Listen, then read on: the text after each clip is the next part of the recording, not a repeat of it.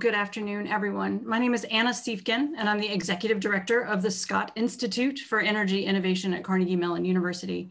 I'm very excited to welcome you to the second annual Technology, Sustainability, and Business Forum. So this forum is actually brought together by the CEPR School of Business in partnership with the Carnegie Mellon Scott Institute for Energy Innovation. Obviously today, I just want to welcome all of you to this important session today with these incredible panelists, and just take a minute or two to give a couple of thanks and to talk a little bit about the Scott Institute before we dive into today's content with our panelists. So first, I'd like to say a special thank you to all of you for joining us from all over the country. We're so glad to have you here. I want to say a special thank you to our panelists. And I would also like to give a special shout out to Nick Muller and Daniela Grieman for their work on today's programming. The Scott Institute is it's an university-wide initiative within Carnegie Mellon University that's really focusing on a sustainable low carbon energy future through partnerships, programming, and activities much like this one. We have a recently published annual report called Impact, where we talk about our key areas for research in terms of energy, technology, efficiencies, and computation. I'd also like to mention that Nick Muller is a fellow, an energy fellow with the Scott Institute. We have other upcoming programming, including on December 3rd, Rita Barronwell, who's the Assistant Secretary for Nuclear Energy for the Department of Energy, is actually our guest speaker, December 3rd at 11 a.m. Eastern. And we're having a roundtable talking about all things Pittsburgh, specific to the City of the Future and District Energy Planning in partnership with the Danish Energy Industry Agency. That should be of interest to many of you on December 10. I also want to let you know that our Energy Week, which will be held virtually in 2021, is March 22 through 26, and I hope that you will join us online. As I mentioned, Anna Siefken, here is my contact information. I would love to hear from you, and there are many ways that you can hear more about what's happening with the Scott Institute, including on our webpage, which is where you can register not only for our newsletter, but also to receive information about events like this one. So I'd like to introduce all of our speakers today, and I'm looking forward to a very robust conversation. So we have Martina Cheung, who's the president of S&P Global Market Intelligence. Welcome, Martina. David Evans, who's the senior economist for the National Center for Environmental Economics, U.S. Environmental Protection Agency. Galina Hale, who is a professor and research advisor at the University of California, Santa Cruz, Federal Reserve Bank of San Francisco, and a research fellow at CEPR. John Hartner, who is the CEO of ExOne. Ryan Riordan, who is the Associate Professor and Distinguished Professor of Finance and the Director of Research for the Institute of Sustainable Finance, welcome, as well as William F. Oplinger, who is a CMU grad, an 88 Industrial Administration grad, Masters of Science, and who is the Executive Vice President and Chief Financial Officer of Alcoa. So with that, I'm going to stop sharing my screen so that you can see all of us. And thank you so much for all of our guests for being here today. Thank you for handing it over to us, Anna. Hi, everyone. I'm Penny Barnes, and I'm a current second-year MBA at the CEPR School. I have a few prepared questions for the panelists that we're going to start with, and I hope y'all have questions as well. There's a Q&A function in Zoom, and I'd like you to use that to ask your questions for our panelists. To begin today's session, I'd like to give the panelists an opportunity to discuss their professional role and how that pertains to the notion of sustainability. I think it would be insightful of you to begin by providing your working definition of sustainability and how you measure it. Dr. Hale, would you like to begin? Let me unmute. Well, thanks. Thank you so much, Nicholas, for inviting me. And thank you all for putting together this event. I think it's important to have those discussions. So I'm here really in two roles, as an academic at UC Santa Cruz and as a research advisor at Federal Reserve Bank of San Francisco, where I'm currently on leave. To me, sustainability means really kind of what the English language means, that the human activity on Earth is not going to, well, it's already doing that, but sustainability means it's not going to interfere with natural processes to the point of making things disappear, including ourselves. So I'm a big fan of Daniel Quinn. So if you guys haven't read his books, you have a lot of enjoyment ahead of you. In terms of, so I think what's needed right now to ensure sustainability of human activities on the planet is kind of a paradigm shift in people's minds.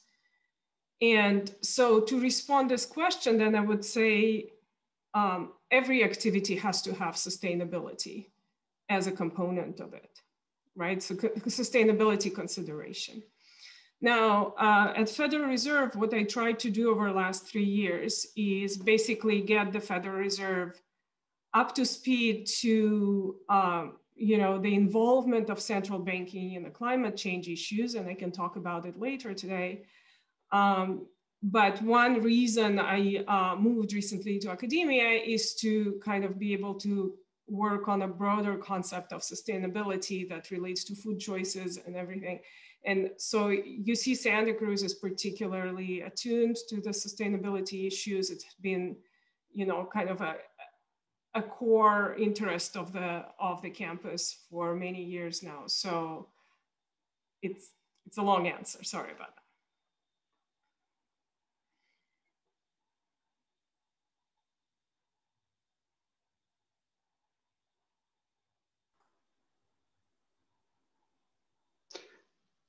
Please feel free, panelists, to jump in if you'd like to respond as well. Sure. Hi, it's John Hartner here.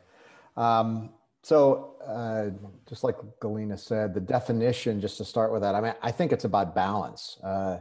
Sustainability is about balance, and in some ways you can think sustain, maintain.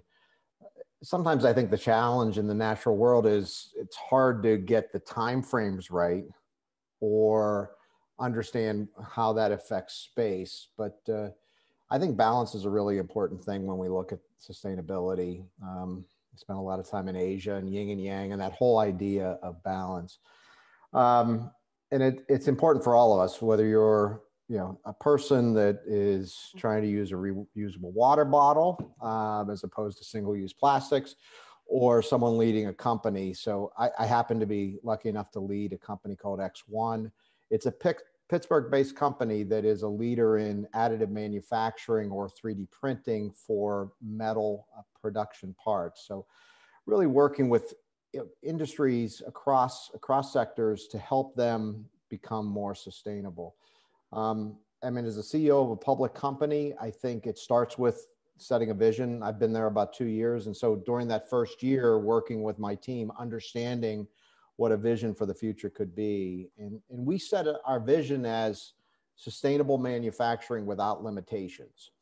Everyone thinks about making stuff and it's always hard and you're getting it from containers across the world. And we believe in decentralized manufacturing so you can make it closer to where it's used, make it more efficiently. And we put that vision to work in things like, signing up for certain tasks or ESG goals within our SEC documents. And, I think there's a lot of things that will be long-term. We just got to keep it in front of us, keep pushing. And I frankly think I grew up in Pittsburgh. I was gone for 30 some years, and being back, I think in some ways, being from Pittsburgh, we have a little bit more of a reason to pay attention to sustainability based on when I grew up there, it was a little bit of a different city. And I think we've got to prove how forward-looking and how sustainable it can be And so I think that's how I look at sustainability and what we, whether individually or as a leader in a business, can do.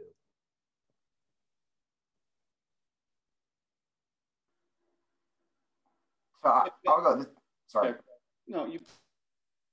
This is Dave Evans from EPA. So first of all, thank you very much for Tepper and Scott for inviting me. And I do have to get this out of the way. The views here, I am not a spokesperson for EPA. I'm not speaking on behalf of EPA. I need to get that out of the way. But moving on to the definition, it was kind of interesting being pitched this question because I work at EPA. And of course, I know that sustainability is like, when a lot of people think of EPA, think of sustainability and think of government action and think of us, but I frankly don't think about it a lot. And so mine was, sort of naive at first, but it kind of, as I looked at a lot of the literature and thinking on sustainability, it's really just long run human society and ecological function, ensuring that future generations are not worse off than where we are now. That's simple to say, really complicated. Personally, I kind of have an economist view of it. If you're looking for sustainable actions, you're looking for places where the benefits justify the cost. It's the $20 bill on the sidewalk, but it's more complex in terms of the counting because you have to take into account things like the value of environmental resources, et cetera. But if you can identify places where emissions should be lower or regulatory design should be less expensive, if you pursue those, you're going to get towards a sustainable outcome. And I think it's at least a necessary condition, maybe not a sufficient one. Now, I say that it glosses over serious complexities that we deal with in climate change, ocean acidification, hazardous waste management, long-run hazardous waste management, because of the challenges of what it really means to think about intergenerational equity. Do they have the same preferences? Are they going to have the same, what technology do we think they're going to start with, depending on what we do? And then one other point on this, because I think there's a lot that can be done now, it requires identifying what can be done now in terms of these $20 bills on the side with these benefits that might outweigh the cost, but are just more difficult to measure. And what's really important, I think, is actually for our national accounts to start accounting for this. And there's been fits and starts, and there's been political tensions associated with it. I don't want to go into the detail on that, but you're not going to see these $20 bills on the sidewalk where we can make these incremental changes now without actually accounting for the benefits and costs. And I think we all think that economic statistics we're accustomed to are very useful, but one just needs to look that GDP went up while life expectancy went down in the United States. And you have to ask the question, okay, wait a minute. Some of those statistics aren't really broad enough. And we need to, I think when thinking about sustainability, those sort of issues of like national accounts and things like that come into consideration. Maybe I'll jump in again. Thank you as well for inviting a cold Canadian to the virtual conference. I'm sure it's a little bit warmer there, but I guess I won't be able to experience it. From my perspective, sustainability is, I also think of in terms of economics. Funny that a finance professor should think of things in terms of economics, but it's about not consuming more than the globe can produce, right? I mean, it might be short periods where we consume more than it can produce, but then there've got to be periods where we're consuming less. And certainly we're in a period where we've overconsumed what can be produced. And I use the term produce extremely lightly or loosely. And I think we have to transition now into a phase where we allow the planet to regenerate, right? Because I think we're cutting muscle out in terms of the ability to regenerate what we've been consuming. And so I think we have to go into a phase where we're under consuming after the over consuming. And I view this for the most part, I mean, as a person, I view this from a sustainability viewpoint, but as an academic and as a researcher, I view it from a sustainable finance view. And sustainable finance, I think, in order for finance to be useful or productive in the future, we have to realize that in the past, we've assumed that the environment is an unpriced, inexhaustible input to all economic activity. And certainly, at least now in 2020, we realize that it is not inexhaustible, and it actually is priced. It just has a shadow price, or up until now, it's mostly had a shadow price.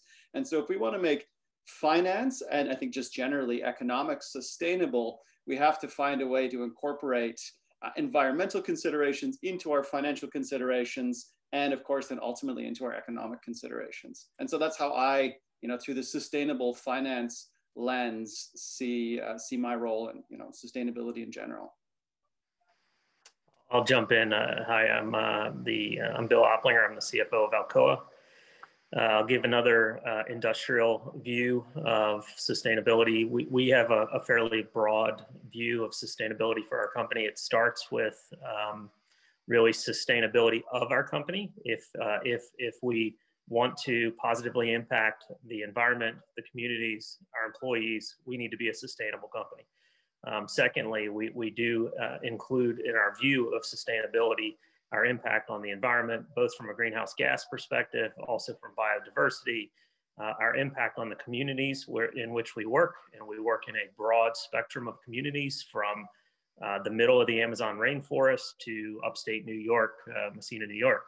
And then our impact on employees and what our employees are trying to get out of life and trying to get out of our company. So we have a pretty broad view. I don't think anybody's addressed the second part of the question, how do we measure it? We try to measure it. We actually not only try to measure it, we actually pay executives in part based on our sustainability initiatives. So I have an at-risk portion of my income based on sustainability initiatives, both in the short term and in the long term. A bigger piece in the long term because we think we can impact the longer term and therefore have a bigger piece. But we do measure it. We put out a sustainability report. We've got long-term targets, and sometimes we make progress and sometimes we don't make progress. But if we don't make progress, we're open and honest about it.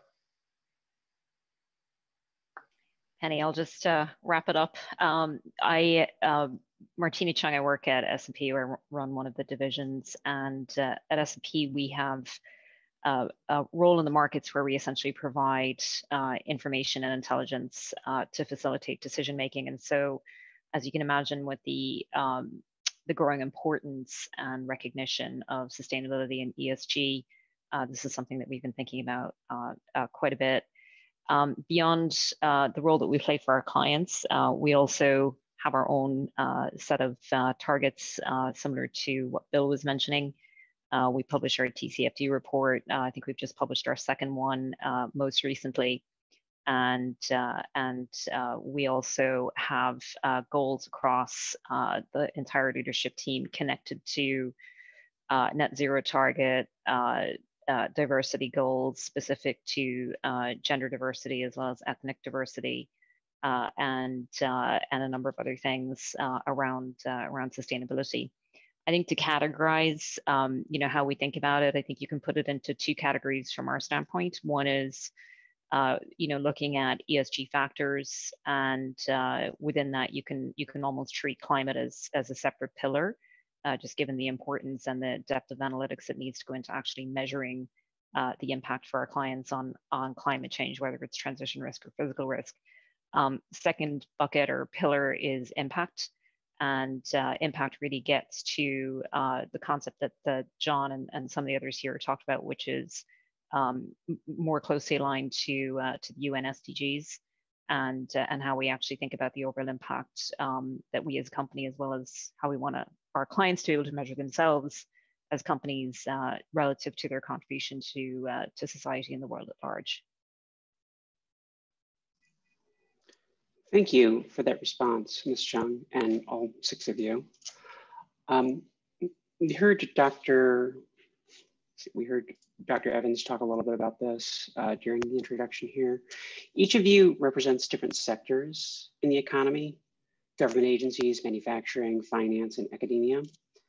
How do you view the role of your sector in the economy with respect to sustainability? And why don't we start with you, Ms. Cheung? Good, because I hadn't put my mute back on. As I mentioned, our role really, in our view, is to provide the information, data, and analytics necessary for our clients to actually make assessments around sustainability more generally. And a key tenet of that is the ability to help our clients incorporate sustainability and examine which factors are financially material. Today, Penny, we serve every sector of the market. possibly some of the folks on the call today are clients of ours. But we serve the academic sector, governments, corporations, banks, buy side, pension funds, etc. And what we're looking to do in responding to our clients' needs is to effectively help them understand how to price in the risk and opportunity from ESG. And in order to do that, we essentially have to collect, analyze, cleanse, and present quite a bit of data and analytics in support of our clients. Our sector, specifically the financial information sector, you wouldn't think of as a kind of high carbon emitter, et cetera. But we, as I mentioned, we do have very high standards for ourselves, and we work very hard as a leadership team to make sure that we uphold those standards against our own ESG scores. And then the last point I would mention is there's a lot of dialogue going on right now between industry groups like the World Economic Forum, the IBC, and the various sort of ESG standard setters, if you like, GRI, CDP, et cetera.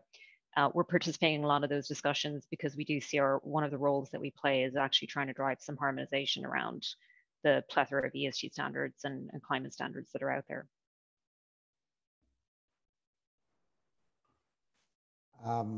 I can add a manufacturer's perspective, maybe. Obviously, one of the things we talk about is changing the way the world produces. And why do I say that? Is because, if you go back 20 years ago, really the regions produce their own stuff, but the own products, but the change in the last 20 years, particularly with the advent of production in Asia to such a degree. I think the US trade gap has gone up by $500 billion over that period, and that's a lot of goods that are produced at the lowest cost in the low cost regions and shipped around the world, maybe to a point of use which may or may not correspond with what's really needed.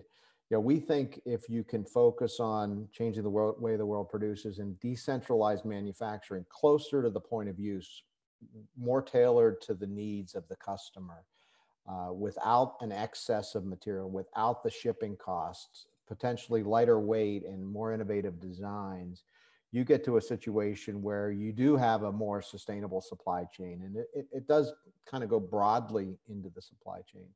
A lot of customers, and we work with people that are producing rockets or helicopters or hand tools or automotive. And all these customers are all in a broad way focusing on, and in some cases because of the COVID situation, changing their supply chain, making it more local, produce where we sell. If you look at any of their recent large corporates investor decks, they're talking about that increasingly. And those are the dialogues that we're having. I think it's the last 20 years of moving production to low-cost regions, it took decades to make that happen. It's not going to change right away, but I think we're in a shift to move to more decentralized production, closer to the customer, more tailored to the needs of the customer, such that the overall outcome will be a more sustainable manufacturing footprint for the country and for the world.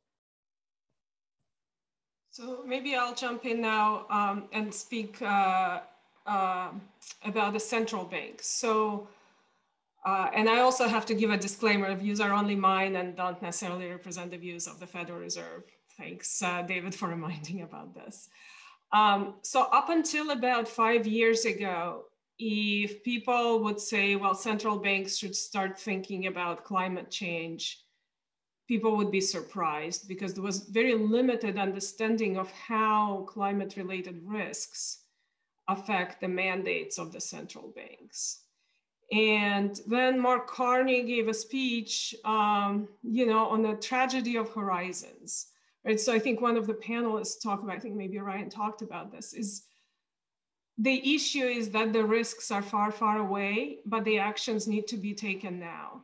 Now, living in California, I don't feel the risks are far away. We've been pretty much unable to go outside for most of the last 4 months due to the wildfire smoke. And so that all feels really real and present right now. But going back to the tragedy of horizons, most democratic governments' horizons are very short. And the central banks are an exception of a government institution that has a long-term horizon, because usually the governors are appointed for longer time. They're not subject to the political cycle. And so the central banks could step in. And once people started thinking about that, it became really obvious that every aspect of central bank mandates is affected by the climate risks. Our macroeconomic forecasting models are affected by climate risks through its effect on interest rates and labor productivity. The banking supervision function is affected by climate risks through the transition risk on financial stability and asset prices. Payments are affected by extreme weather events that we've observed. In the US, we also have Community Reinvestment Act, so the disadvantaged communities bear the brunt of the climate related events. So, there is now a full recognition of this, and there is a network for greening financial system, which is a coalition of the willing central banks, which now includes the majority of central banks in the world. And I'm hoping the Fed would join soon. Among the big ones, the Fed's the only one. Central Bank of Russia is also not a member, but even Brazil and Mexico, being carbon exporters, they still join that because they understand the importance of those issues. So, as paradoxically it could have sounded 5 years ago, central banks might be the key in trying to help the financial system facilitate the necessary transition to low carbon economy by incentivizing in whatever instruments they have, mostly through bank supervision, but also by providing economic intelligence, in addition to what Martina was talking about, models of how do you price climate risk, how do you price transition risk, evaluating whether asset prices are consistent with transition risks and physical risks that we're expecting to materialize. I can jump in and give the sort of a similar view to Galina's, perhaps not from the view of a central bank, but from the view of an academic. And so I think our role in academia is fairly clear, which is probably a good thing, right? I mean, our job as academics is first to generate unbiased, neutral evidence on what's actually going on, let's say in ESG standards, data provision, just sort of I would say, I don't want to say unpolitical, but just really an unbiased view. And I think we have a secondary role, is I think we are really remiss or lax in our, I don't want to say our duties, but in our, and really in our duties to train sort of previous generations on the importance of this. And so I think we missed that. And I think we really need to, as academics and as teachers, to step up and make sure that in the undergraduate, in the MBA programs, in the PhD programs, that we really include sustainability lens, that in terms of economics, but also in terms of sustainable finance, that we make sure that we, we're not trying to indoctrinate the next generation, but make sure that everyone really completely understands that, the models of old really missed things that are important, both from an economic and from an environmental perspective, and that we need to rectify that. It's not that, it's not that all of a sudden we think that we need to say things because people are telling us that we need to say this. We really just missed it. And so I think that goes to, both our research, our outreach and things like this, but just in general outreach. And then certainly it should be pervasive throughout our teaching.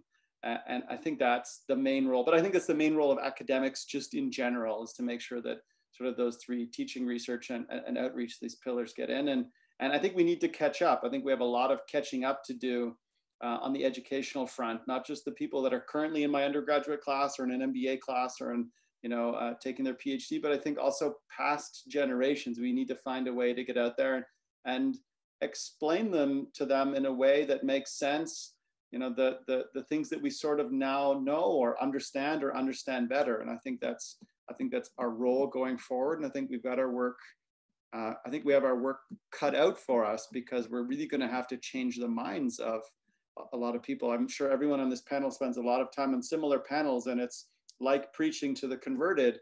It's when you get outside of these panels, or people that aren't, out on the street, or people that just really don't know what sustainable finance is, getting them to listen and to pay attention, and it's hard. And I think that's what we need to do, not just talk to the people that want to hear what we have to say.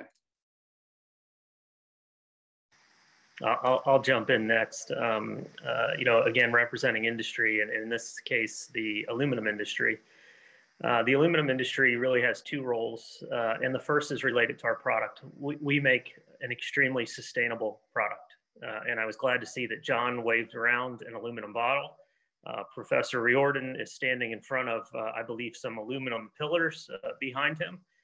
All of that is infinitely recyclable. When you throw a can in the recycling bin, it can be back on the shelves 60 days later. It's not the same can, it gets melted down. And it uses 5% of the energy to make a recycled piece of aluminum versus making new aluminum. So we have an extremely recyclable product. We need to make sure as an industry that people understand that. And that actually helps us succeed. So we have aligned interests by making sure that the world understands how green our product is, and that's a favorable. However, the process of making aluminum can have sustainability impacts, and our industry continues to need to make improvements in the process of manufacturing aluminum. There are a number of areas that we can improve on. We are working on a breakthrough technology that allows the smelting process to actually generate oxygen and not generate CO2. We've been working on it for decades, but we've finally committed capital to making it happen. Hope to have a commercial prototype in 2024. So there is a number of roles for industry in this discussion. Thank you, Mr. Oplinger. Yeah, I just want to jump in and say one other thing to think about in terms of the perspective of government. And Bill just picked up on it there, which was great. It's innovation. It's actually creating the space for innovation. If really what we're talking about is long-run well-being of future generations, it's having productive capacity. It's being able to do more with less. And so in government, it's very simple stuff: setting property rights, making sure that the value of innovation can be incorporated, especially when that value spills over. So I think, it's one theme that should come up. And the other thing I just want to sort of point, Bill observed I wasn't very clear earlier. When I was talking about national accounts, when I was talking about like measuring full wealth, not just wealth from like things we normally think about in the market economy, that's the measurement part I was talking about. And apologies for not being clear about that, but I think that's an important message. Thank you. To our audience, in case you joined late, we have space for you to answer or to ask your own questions. You can use the Q&A function built into Zoom to ask your questions, and we will start responding to them. Our panelists will start responding to them in about 25 or 30 minutes. My next question, I would like to start with you actually, Dr. Evans, for this one. Are there actions that your sector could take to further sustainability goals? Are there key steps in general that firms, consumers, or government agencies must take to maintain relevance in a sustainable future? So this is one of the questions I had a harder time answering. I mean, I'm a bureaucrat. I'm not accustomed to telling people, who are my senior managers, what their preferences ought to be, and how they want to sort of spend time and resources. So frankly, I'm going to kind of punt. But to the extent that, the concepts like sustainability are going to be relevant, it had to think much broader than the Environmental Protection Agency or other sort of green departments, right? And components of interior, components of commerce. And so to think more broadly, and I'm not just talking about procurement. Some of the themes that the other panelists are talking about, it's really like institutionalized in the decision-making of like, okay, how's this going to operate in the short term and how it would operate in the long term? And I really thought Galina's point was extremely fascinating about how the Fed and the central banks think more long term, because obvious, it isn't apparent if you look at the EPA, we operate in cycles of certain things happening, certain things don't, and they're pretty close together. One of the places though that this is more from a personal perspective. I live around DC, so I have a lot of friends, and actually my wife works for the Department of Defense. It's a really fascinating place to look for lessons in how to operate in a resource-constrained world. And back to that point about innovation. So that's not really like, what do you, what should we really do or what to get out of it? But, it's thinking more broadly about government again. The DoD is constantly thinking about these long-term risks and thinking about what they're going to do in a resource-constrained environment, what it's going to take. In terms of the second question about relevance, government's going to be relevant whether or not the future is sustainable or not. So I have to punt on that one. It's a challenging question.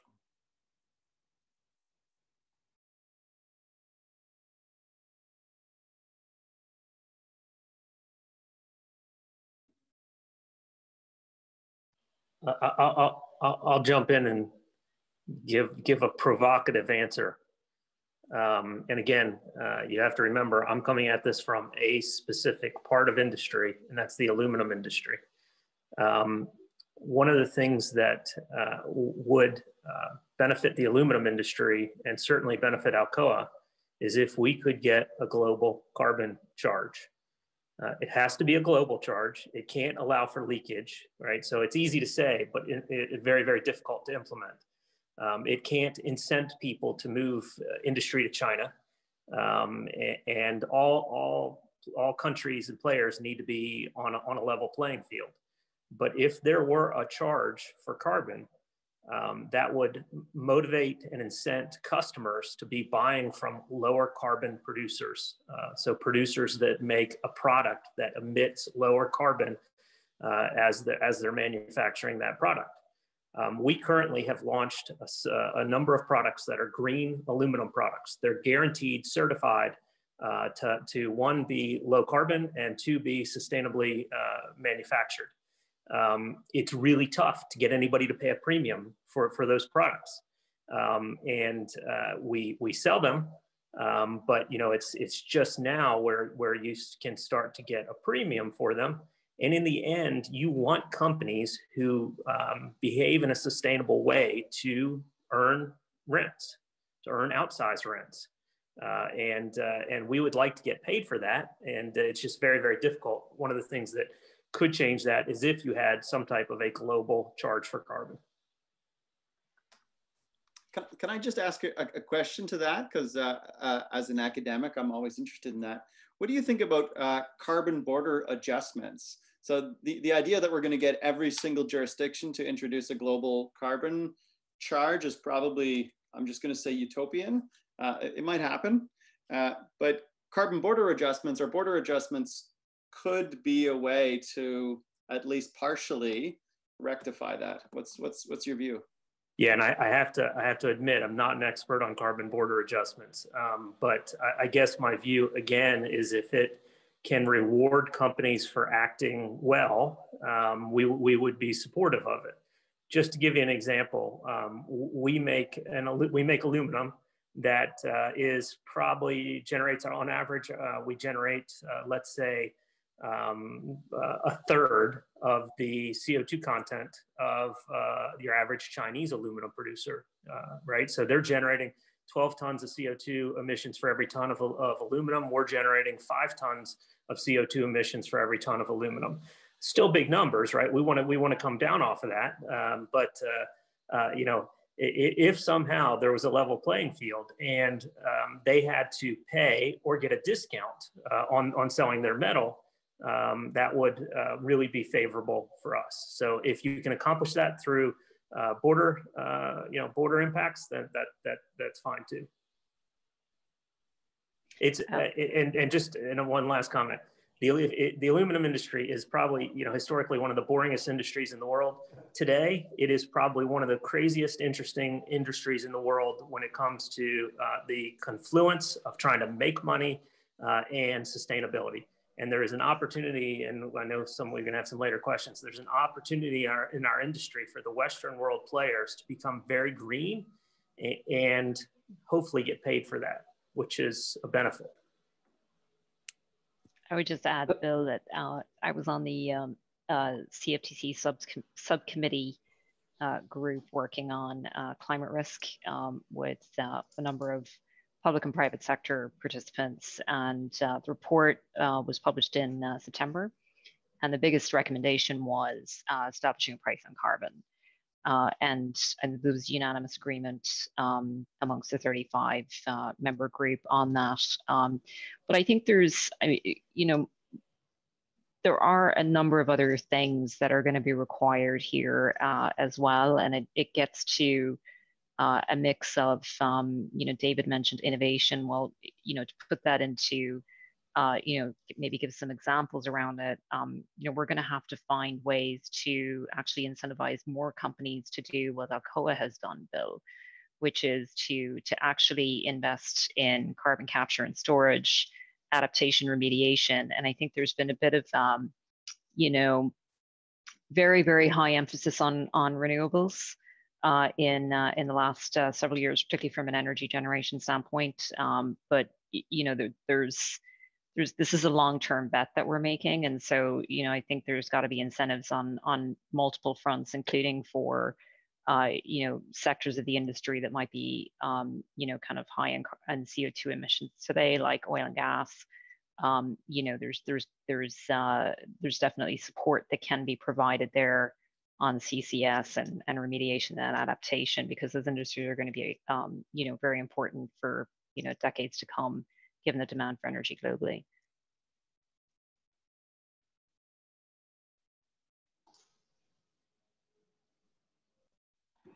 I just want to add very briefly that it's important to understand that we've let this go so far from when we first became aware of the climate change issue that by now it's really there isn't one solution, right? So the answer to the question, or shall we invest more in greener technologies, or shall we invest more to carbon capture? The answer is all of the above, right? So every sector of the economy and every industry needs to be thinking about what they can do to get us back on sustainable track, because we're not on one right now.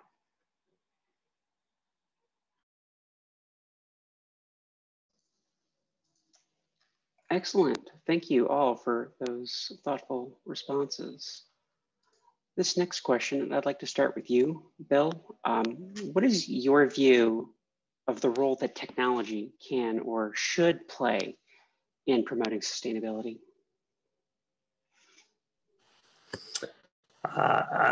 I'm a huge believer in technology, and that technology has and will significantly improve the lives of people around the world.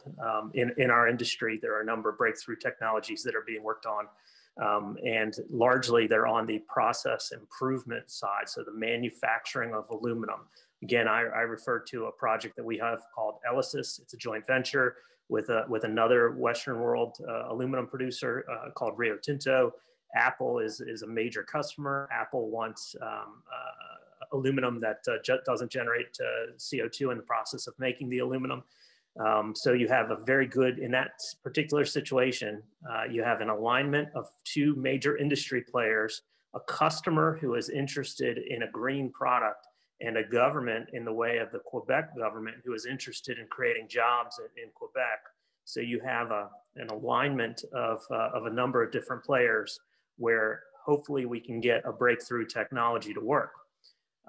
Coming back to the prior comment, why are we making this investment? We're not necessarily making this investment because it makes the world better.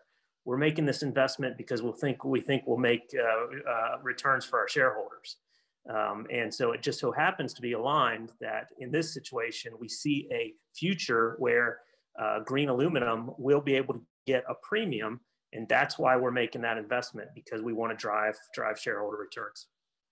And I know that sounds like a really industrial CFO perspective, but it is what it is.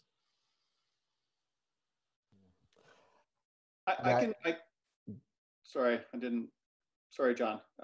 I just give you a perspective, because I mean, I don't really have a technology that I'd like to promote or not promote as an academic. I did actually recently write a report on it was called a capital mobilization plan for a Canadian low carbon economy, where we looked at a set of technologies that have been proven to, I shouldn't say proven, they're public reports on technologies that were implemented that reduced carbon or led to carbon abatement. And there was a lot of discussion in the report about, well, should we assume that technology costs are going to fall in the future? Should we assume that technology costs are going to increase? Does this mean that the cost of, this was particularly a CO2 emissions report. And there was this push to, is it going to get more expensive or less expensive in the future? And, we looked at historical technology costs, and there actually wasn't really much of a trend. And then everyone has alarm bells going off saying, but what about solar and what about wind? Well, certainly true. Carbon capture and storage in some areas has gotten much less expensive, but as it gets implemented all over the world, in fact, we've seen an increased cost of carbon capture and storage, just because as we've sort of picked all of the low-hanging fruit for really inexpensive implementations of technology, we're going to farther afield where we still need to abate carbon, and it becomes more expensive. All that to say is that I think technology and investing in technology soon is extremely important. I think we need to provide incentives to invest in technology, just as William was mentioning, that you're really looking at investing in technologies because it's going to provide Alcoa with some rents, but there are technology that we would really like people to invest in now, not because they provide rents now, but in the future for everyone. And so having some sort of either a federal, provincial, municipal, whatever it is, program that sort of helps provide technology investment incentives, I think is useful. The final thing is that one common refrain that I've heard when we talk about technologies are a lot of firms, individuals, pretty much everyone thinks that delaying investment is the best path forward, because magically in the future, we're going to have technologies that are extremely efficient and extremely inexpensive. And that's only the case if someone invests now. We can't get magically efficient and inexpensive technologies in the future unless someone incurs costs now.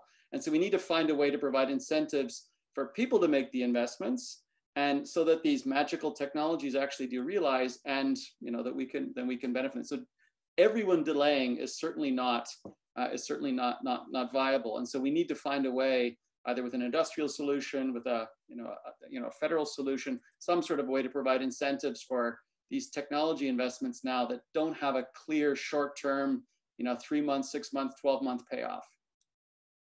Yeah, I mean, I just to add to the Bill and Ryan's points. I mean, I think technology is foundational to solve any big societal problem, in particular sustainability and climate change.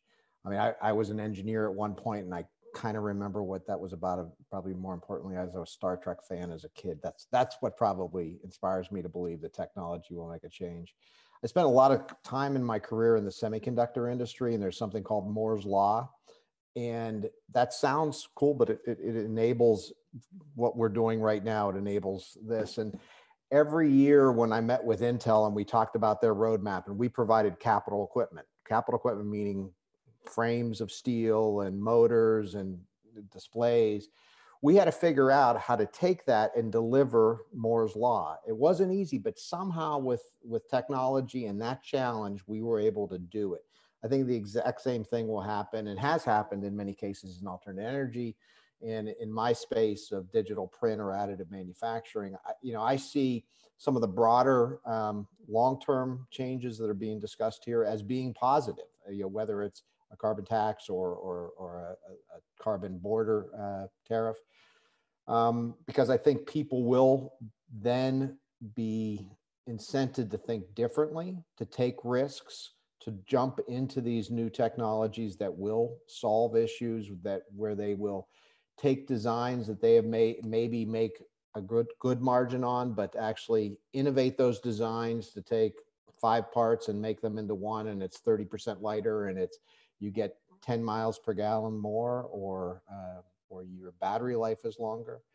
But it takes the right mindset to think differently. It takes the right belief in it, and it takes some broader incentives, as some of the other panelists have talked about. I'll just give a personal anecdote to highlight the importance of what John and Ryan were saying. So I purchased an EV in the summer, very excited, you know, doing my bit, and went full EV, not hybrid, because I wanted to really do my bit. And I was coming from the city to Long Island on a trip that would normally take me 2 hours. And because half the charging stations were broken and the other half were either only for Teslas and I don't have a Tesla, or only for, you know, charging maybe like 20 miles to the hour, it took me 8.5 hours with my toddler in the back of the car to go 200 miles. So the lesson learned here is I'm the one who invested early. Maybe it didn't get the payback. And then the other thing is someone's got to, I mean, in order for this to actually get real, it's got to actually matriculate into practical things like the infrastructure to support an EV, you know, increased adoption of EVs, et cetera.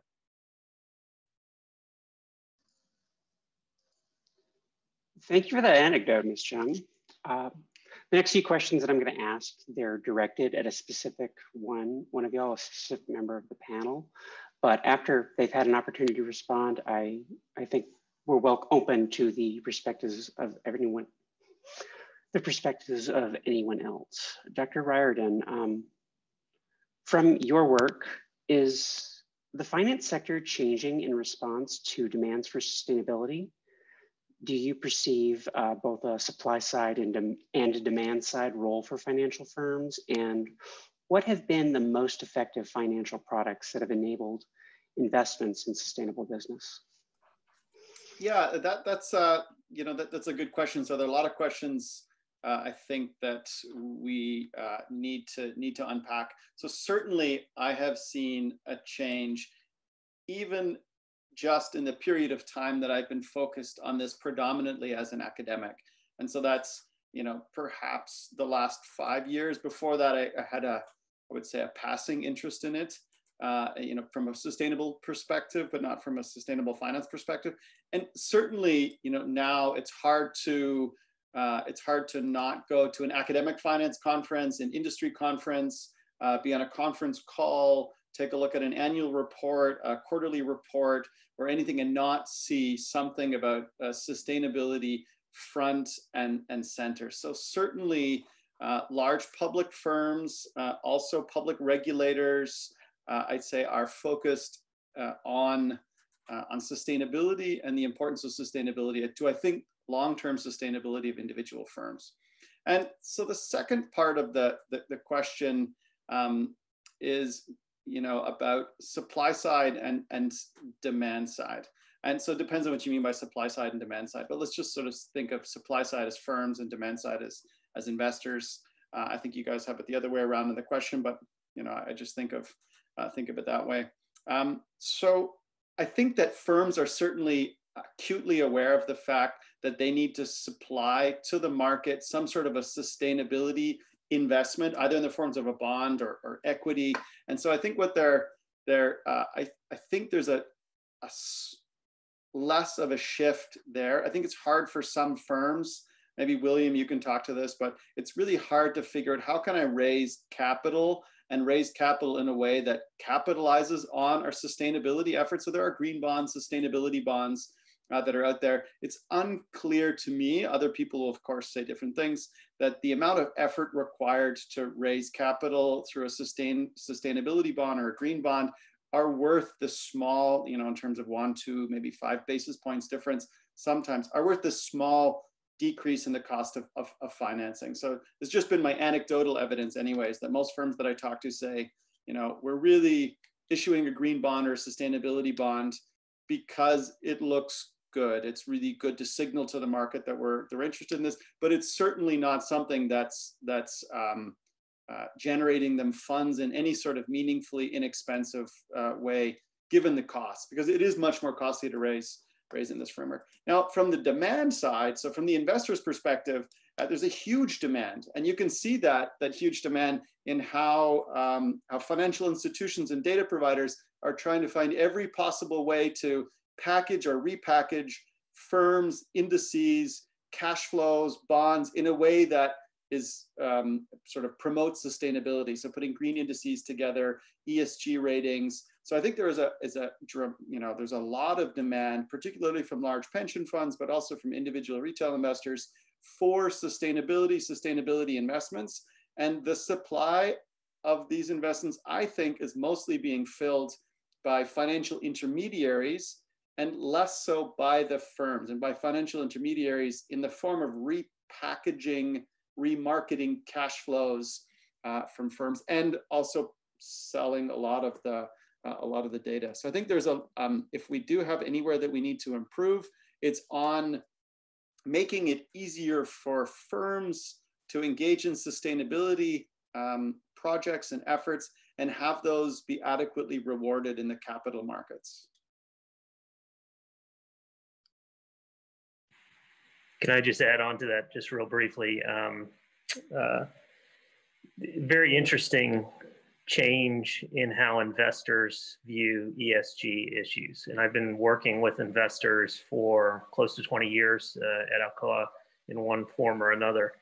I would have told you when I first became CFO 8 years ago, if I had 1 out of 20 investors ask me about ESG, I would usually kind of roll my eyes and think that this is going to be one of those discussions.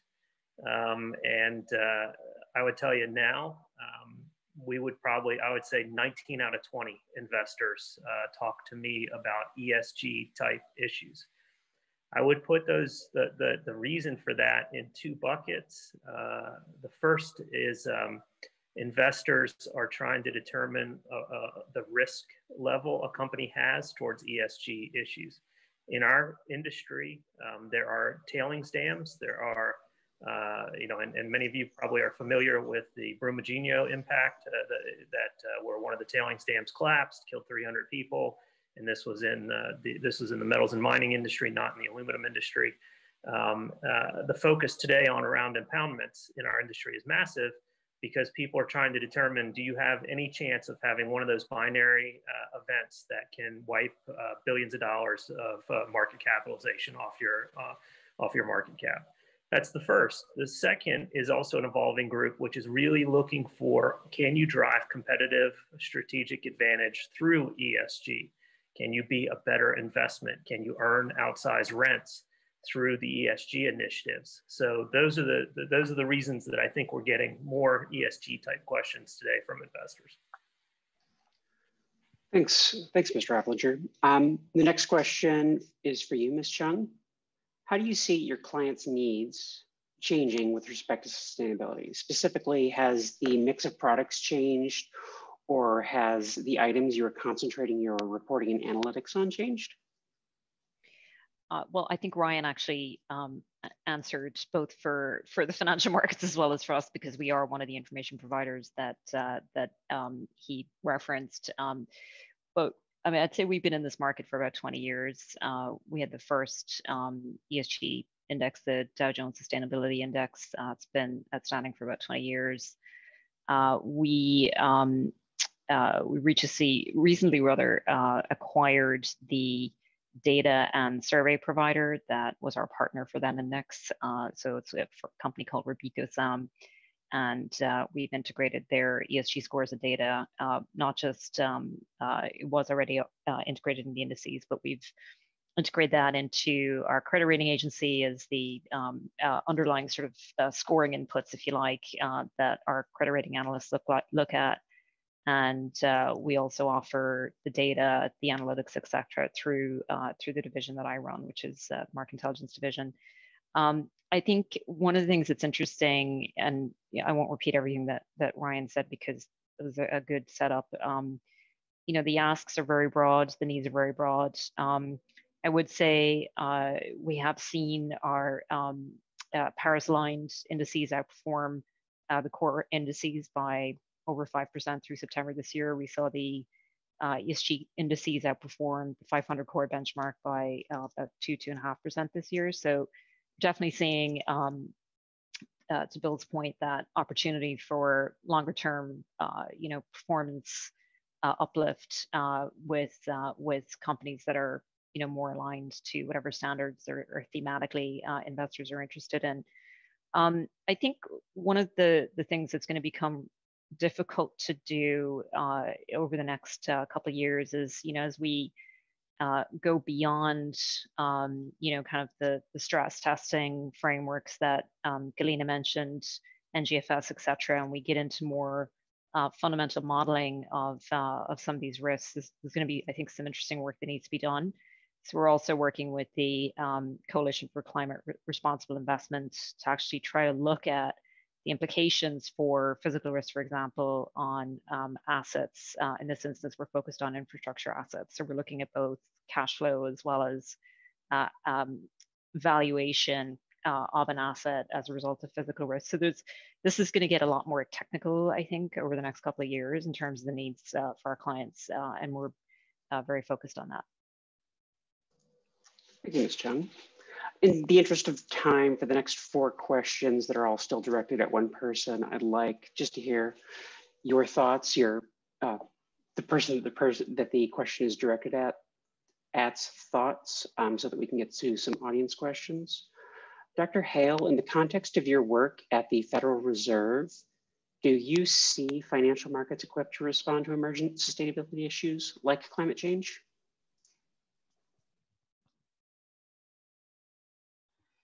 It's actually a very good segue from what Martina was just talking about. So I think the main issue that both market information providers like S&P are facing and the regulators in the financial industry are facing is the lack of definitions and data. And there is no uniform standard for what is, sustainability compliant or not. A number of central banks now do climate stress testing for their banking industry, so in their capacity as bank regulator. And that's one good way to incentivize the banks to review their evaluation of the physical and transition risks. The difficulty is, for normal stress testing that we do at the Fed, for example, we provide a scenario that's either 6 months for the financial markets shock or 9 quarters for the macroeconomic shock. And then the banks use their models to evaluate their losses and the drops of earnings during those time periods. Okay, and so based on that, they need to have enough capital buffer. So the incentives get aligned that if they don't have enough capital buffer, if they don't evaluate the risks correctly, the stake of the regulator is that they can't distribute dividends that year, and that works very effectively. The difficulty with the climate risks is that transition risks, physical risks become material mostly beyond the time horizon of the maturity of most of their assets. Okay, so I actually saw a TCFD report of one of the large banks. They're all public, you can read them. Where basically the conclusion was that their exposure is minimal, if any, because most of their assets are less than 10 years maturity. So then you can say, well, they're not subject to physical risk. And the scenario they used for the transition risk was the Paris scenario, which has a very smooth transition without major asset repricing and major breakdown of the financial system, right? So they didn't have much of a transitional risk either. And so that's kind of a bit of a jam that you find yourself, because the median scenario for climate is not going to materialize. Either we're gonna take action and we're gonna experience a lot of transition, asset repricing and stranded assets, or we're going to end up with much more of a temperature increase and much bigger physical risks than the Paris scenario, right? So just using the median kind of scenario is not going to generate any risks. And so that's one of the work streams of NGFS is dedicated exactly to trying to figure out what's the best way to model the risks. The industry has its own effort to figure out what's the right way to model those risks. And it's very complicated because even if you do it at the very granular industry level, so let's take Alcoa as an example, within an industry, you can't just have an industry average climate risk because each company is going to have a different approach and different actions they take. And so we need, maybe a rating agency specifically designed to rating ESG risks, or a government agency, maybe some agency like EPA could be a certifier for something like that. The European Commission came up with taxonomy of the industries at the very granular level, but they only have green versus non-green, which then of course, is upsetting the industries that are carbon neutral because they're bunched together with carbon emitting industries. So a lot of, political barriers, technological barriers, lack of knowledge, lack of data. I must say though, when I started looking at the climate issues, there's so much more data available than in almost any other field of economics where you can just, get online and grab any scenario you want. And so, but at the very detailed level, it's very technical work and data gathering work is what's needed right now. Thank you, Dr. Hale. Dr. Evans, over the past decade in the United States, we've witnessed a revolution in the power generation sector, specifically with respect to the rise of natural gas and renewables. Can you discuss the role of public environmental or energy policy during such a time? So in the interest of time, I'm going to keep this really short and focus on just part. Now, I do want to take a step back, though. I need to take sure what my background is. So I'm working in the National Center for Environmental Economics. I am a senior economist. There's actually a few of us. And what we do in the National Center is we help our program offices, air, water, solid waste, work on benefit cost analyses that are prepared for regulatory impact analyses, which are required by executive order. That's our bread and butter. And we set guidelines for how we should do that sort of work. And in order to draw folks like me, we also do cutting edge research to actually advance the methodologies for benefit cost analysis. So where I come from, my specific role in that group is I do a lot of our work, a lot with the Air Office, the other program offices on electricity regulation. So the quote unquote war on coal, a lot of the issues that sort of come around have been thought about in our office and things that I've worked on in terms of thinking about the electricity sector. There's a lot to unpack in the question that was asked. So I really want to focus on something, and it was really great hearing William in particular talking about wanting a durable long-run incentive and a price and what that really means and having it widely covered. That was a great discussion, because what I do want to say in this transition period and as things are moving around, and well-designed environmental regulation can hit a moving target. It can hit a moving target.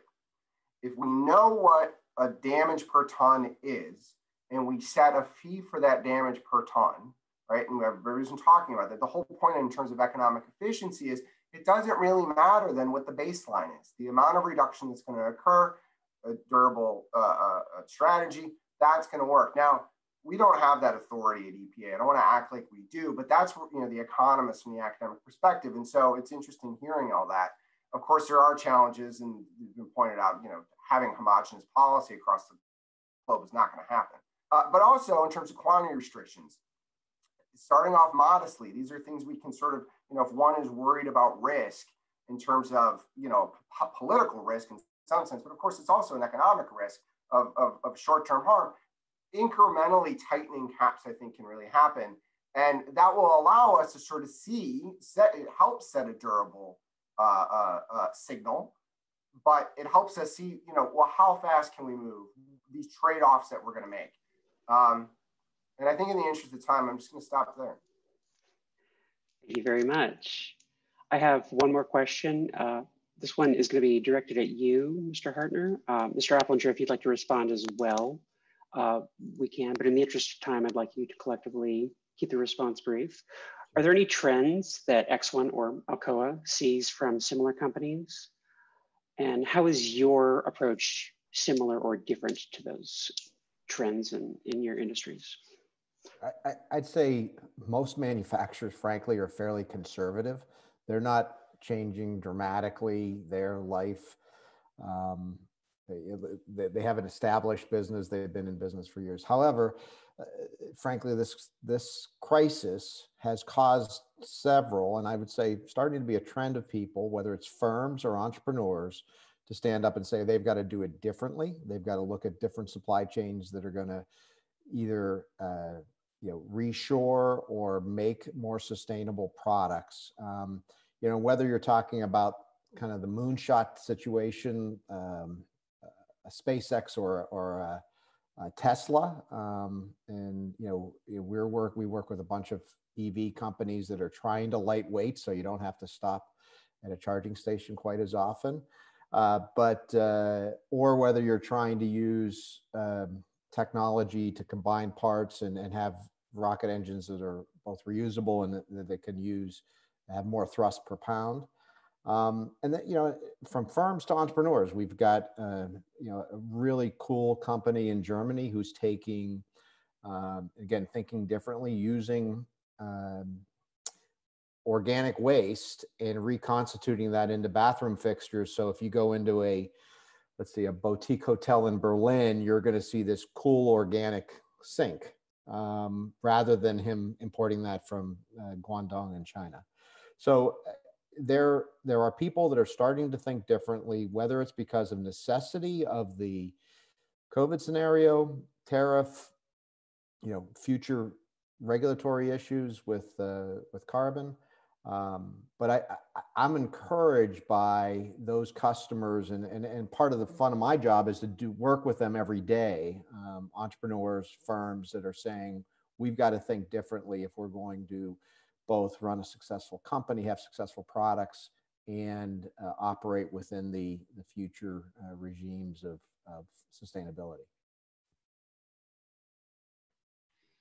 And I'll just pass on the last one, and we can get to questions from the audience. Excellent. Thank you all so much. The next question is a question from our audience.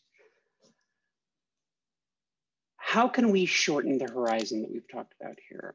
Across industries and sectors, how can we create or amplify solutions for today's environmental crisis? Is it a regulatory issue, a technological solution issue?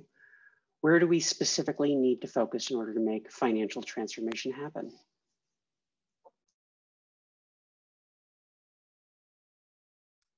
I'll jump in. I won't punt, to use the football vernacular.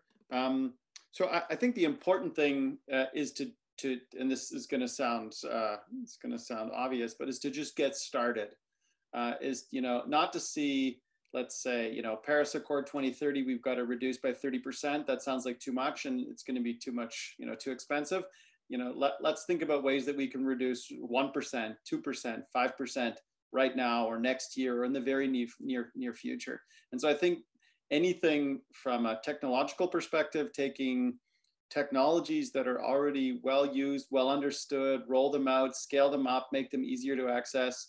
The example with EVs and EV charging stations, just really small scale infrastructure just to make it easier to use existing technologies, I think is important. Small nudges from the federal government. I know, for instance, in Canada, retrofitting is a large sort of easy way to think about reducing emissions. We're cold, we're always cold. And you had the example of Germany. My wife's German, I spent a lot of time there.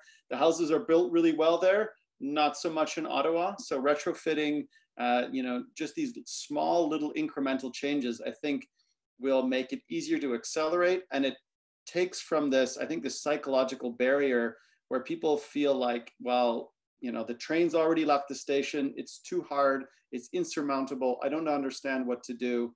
And to make it just like bite-sized, make it really easy to consume step by step is what everyone can do. Yeah, one point I'd make is just, I think we got to take advantage of this crisis and say, as we're deploying, whether it's stimulus dollars or people that want to think differently, we've got to use this investment and the energies and the entrepreneurs to drive sustainable solution. We just can't back off of that. We can't say it's status quo. We've got to push harder, even though it sounds like it's daunting, but I think this is a unique opportunity for us. And I hope that whether it's individuals or governments take advantage of that. I want to follow up on both of these comments. So there is a lot of possible solutions that also are job generating. And that's why now it's really kind of a window of opportunity that we have. And a large portion of carbon emissions does come from the building energy consumption, residential as well as the office buildings. A lot of office buildings are standing empty now. It's now a great time to retrofit them. And in terms of residential buildings, that creates a lot of local jobs that, could be done. And so it's absolutely an opportunity that I hope won't be missed. Thank you very much. Are there any examples of programs or initiatives that have or should be implemented that can have an outsized impact? I can mention really briefly, in the UK, they passed regulation to be completely coal-free by, I think, 2024. Please correct me if I'm wrong. And that means all the retrofit of residential heating systems and things like that, and centralized heating systems. And that's a very near term by now. And I think they're going to get to that goal, and it's going to have a big impact in a small country, right? But nobody says that you can't do it in other countries. Penny, there's a great example in Australia where they've had I can't remember the exact name of it, but I think it's something to the tune of the National Green Infrastructure Bank, something to the tune of that. But the institution was the largest of in the world when it was set up, and its goal was to essentially crowd financing required to actually fund some of these technology innovations, regardless of sector. And so they would co-invest with private sector investors who oftentimes need, kind of maybe to balance long-term horizon versus short-term horizon on their return. That was enormously successful. And one of the other things that they did was, they actually provided support for the actual commercial banks within Australia to do sustainability-linked loans and incentives to do that as well. And so I think that's a good example of something that that involves sort of public-private partnership that could be a very positive move to have capital flow into to these areas for investment.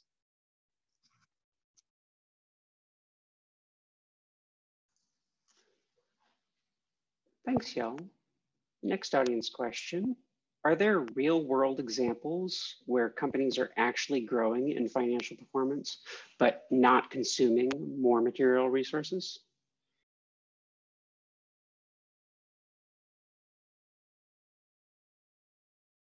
I give one example.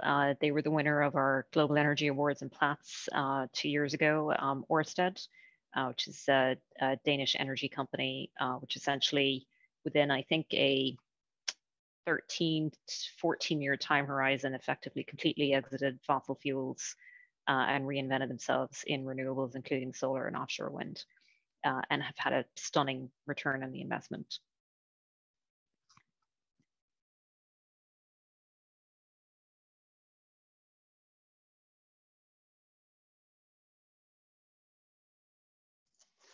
Next question is directed at you, Dr. Evans.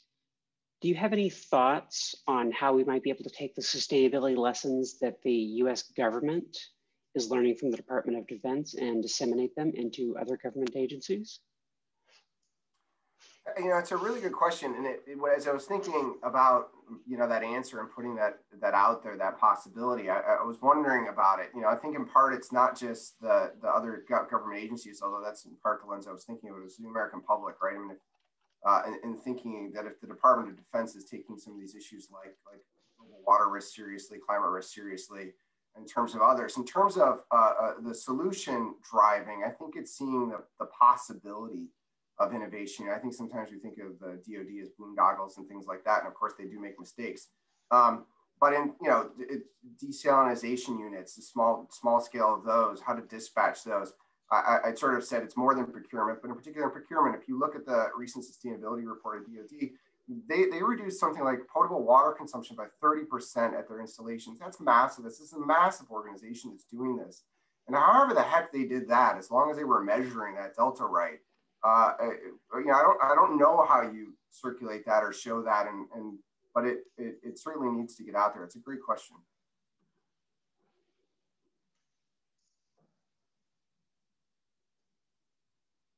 Thanks, Dr. About it more. I'll think about it more. Yeah, actually, one other thing I'd say on the DoD is I can tell you that there are a range of programs that are being, whether DOD, DOE, on leveraging technology, in my case, additive manufacturing, putting, let's say, distributed machines to the field such that they can produce spare parts, keep uptime, and not have to wait for something to fly across the world for a small spare part.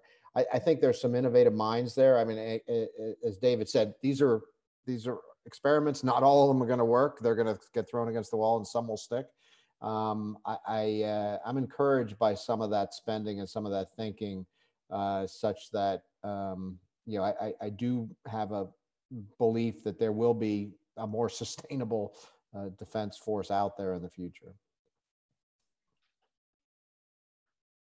Thank you for your insight.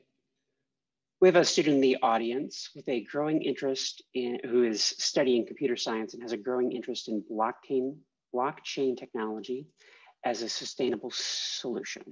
They have asked, do you all see blockchain technology as an area of interest and part of a sustainable solution for your industry?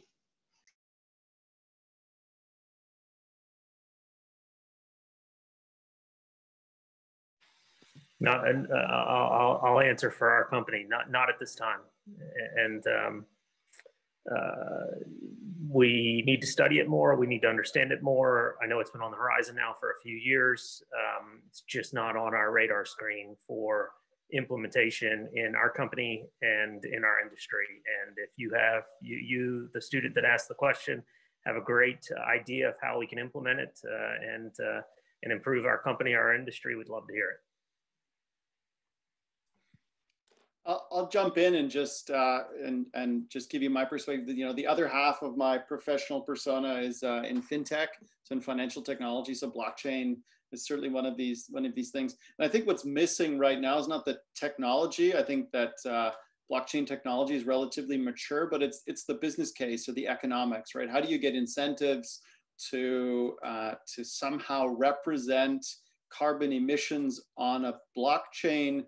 Why verifying them in a blockchain type way is useful, and then how do you monetize the CO2 that's sort of blocked in the blockchain? So it's not I think that's what you were saying as well, William, is that it's just not clear what the business case is to putting sort of carbon emissions or sustainability on a blockchain. Why is it that we need a blockchain to verify, block? Why do we need distributed trust?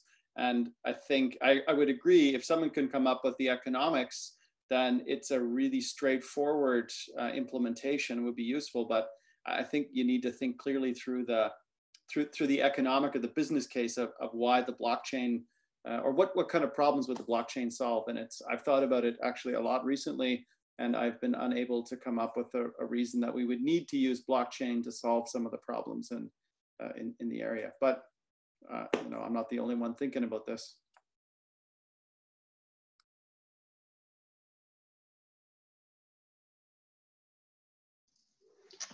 Okay, thank you. The next question, an observation, the discussion is focused a lot on carbon so far.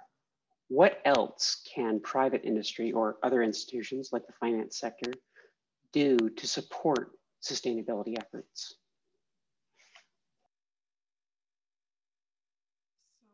Maybe I'll jump in on this. So I think a lot of climate change efforts in particular focus on CO2 emissions, and a lot of human capital is definitely going there, but it's important to keep in mind that CO2 is not the only greenhouse gas. There is methane, there is nitrous oxide. And the issue is not just emissions, it's also resource use. And so additive manufacturing is one of the solutions for sustainability because it's using less materials to make the same stuff we've been making. Yes, I'm a big fan. But also there are other aspects, right? So one area I'm focusing on now, and I feel like there's not enough human capital in that, is food system sustainability. The population is growing and we're kind of at the point of this Malthusian reckoning again, right? Can we sustain the population growth we have, compound with the changes in diets, especially in Asia, towards larger share of animal food consumption as the incomes grow? Animal products consume a lot more resources than plant-based products. So without some kind of change in what we think is appropriate food, is pretty much the math that doesn't work out, right? With the population growing and the diets changing away from sustainability. And so, and there are many more areas on this, and the population growth itself is also a question. So, education of women, the ability in lower income countries to, manage a family. So all these issues are very important. So I want to encourage the students to think beyond just the CO2 emissions, which is an important and probably the most pressing issue, but it's not the only issue.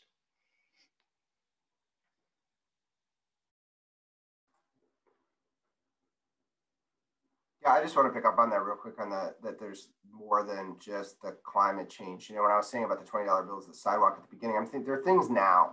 There are things now where we have really strong evidence that the benefits outweigh the costs. And doing that might not necessarily get you climate, things like that, but it's still worthwhile. Like climate's hugely important, but you can't suck the air out of the room while we're addressing it. And other things like just renewable resource management. If you don't think of the environment as things like fishery health, and if you don't think of it as forestry health, then I'm going to tell, so that's not what you meant by environment, but I think of it as environment. I think the whole thing's like environment. But if those things too really ought to be focused on. And if we make institutional improvements there that are durable, that's going to make all these other challenges in terms of this perspective that I have, that it's really about total well-being of future societies, better off, easier to maintain. And I would just add, for our industry, we're on the forefront of so many sustainability issues. And as I said earlier on, sustainability is much broader than CO2. It's much broader than the environment for our industry. It is now some of the focus areas are on community engagement. Does our industry bring more benefit to a community than it actually hurts the community? And we try to measure, how much benefit we bring to certain communities. And then even down in places like Australia, if you're in Australia these days, you hear a lot about Indigenous human rights, Indigenous people's rights, and that is becoming an emerging issue all over the world for where we do business that have Indigenous people's rights. So these are some of the things that are on our radar at this point. Well, thank you very much. This has been an excellent panel. I've had a lot of fun. We're going to wrap up now. I'd like to thank all 6 of our panelists, the Tepper School, the Scott Institute, and of course, our audience. Thank you for attending, and please have a great day. Thank you. Thank you. Thank you all. Bye-bye.